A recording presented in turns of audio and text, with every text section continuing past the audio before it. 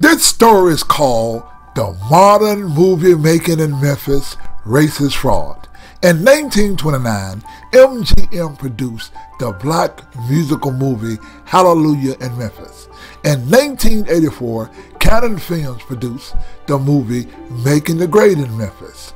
From the humble African American community of Orange Mound, the first community in America built for blacks by blacks, Indy Memphis was born. In 1987, Anthony F. Elmore, a Memphis-born five-time world karate kickboxing champion who had never walked on a film set or taken a film course, began production of Memphis' first independent 35mm feature film titled The Contemporary Gladiator. The question that we must ask the city of Memphis, the county of Shelby, and we must ask Memphis-Shelby County Film Commissioner Linn Sitler and the Memphis-Shelby County Film Commission Board, does Memphis' first independent 35mm feature film be included or categorized as modern movie making in Memphis? The modern movie making in Memphis historical record marker reads, quote, "On this South Main Street corner in 1988, the modern wave of Memphis movie making was born."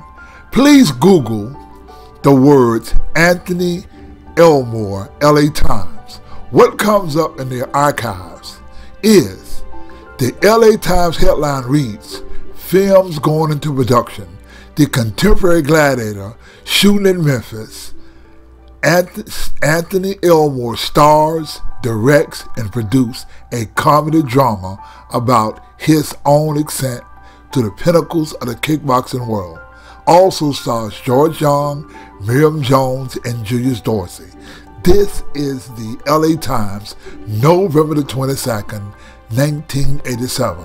Now, the sign reads, "The modern wave of Memphis movie making was born in great measure through the efforts of Memphis and Shelby County Commissioner Linn Sitler and Shelby County government official Alonzo Woods." The question that we must ask, who is Alonzo Woods and what does he have to do with filmmaking? We want Linn Sitler to answer this question. This is the tragedy of this issue. Anthony F. Elmore is a black man who had the courage, heart, and determination to become Memphis' first independent feature filmmaker. Now, what we have in Memphis, Tennessee is a racist, shameless, white supremacist Memphis Shelby County Film Commission culture that refuse to look Linn Sitler in the face and say your sign is a fraud. What we have is a white racist sign, whereas they do not want to recognize the fact that a proud and dedicated black man is Memphis' first independent feature filmmaker.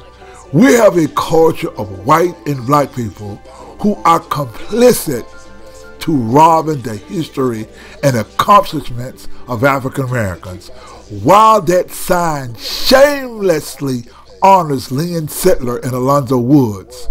The modern movie making and Memphis sign is racist, white supremacist, and a fraud. We asked Memphis attorney Alan Wade and the defendants to acknowledge that Linn Sitler's modern movie making marker that excludes the black film and Anthony Elmore is a fraud and discrimination. We asked that Linn Sitler's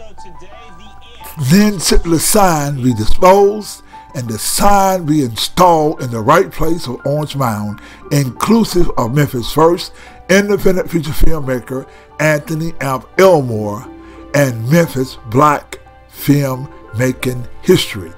Attorney Alan Wade This is a question we ask the defendants and the Memphis and Shelby County Film Board to dispose of that sign and put the sign in its rightful place, inclusive of Memphis Black film, history, and culture.